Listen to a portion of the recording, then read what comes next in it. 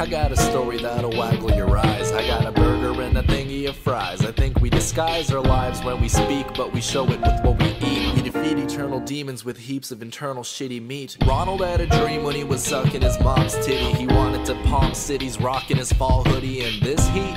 Nah man, he ain't no clown. He don't need another guardian to hold the fucking place down. Ronald, I never got to say thank you. If you caught me at a KFC, I never meant to hurt you. I tore down 1,000 Burger Kings for talking shit. Have him lost for words on some Stephen Hawking shit.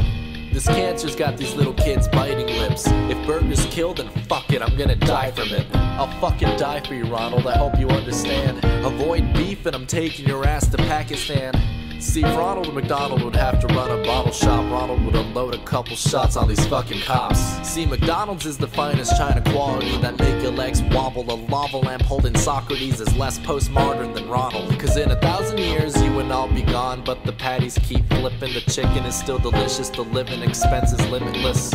So why the fuck you eating salad, bitch? See, back in 48 was when I heard of this magic place, when the atom bomb crushed a small country in its natural state, rebuilt itself into a fine little real estate, and reeled in any American change with exceptional taste. But